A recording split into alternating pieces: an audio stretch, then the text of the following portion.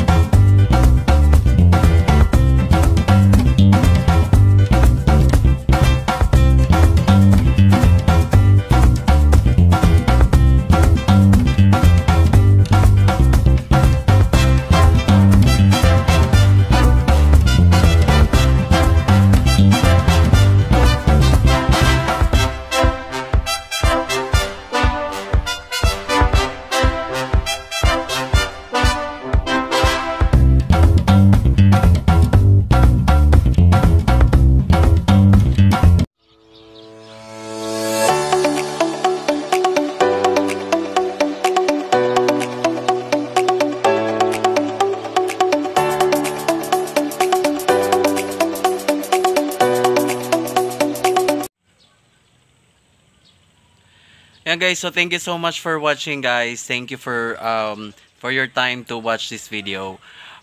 Sana nakakuha kayo ng idea na of course kailangan natin magtanim guys para pagdating ng panahon at pangangailangan guys, hindi tayo umaasa sa mga dilata-dilata lang, no? So at least meron tayong sariling gulay na pwede nating mai-harvest para sa ating sa hapagkainan at saka prutas na pwede natin kainin. So thank you guys. Thank you so much for watching. God bless everyone and stay home, stay safe. Maraming salamat. God bless everyone and bye.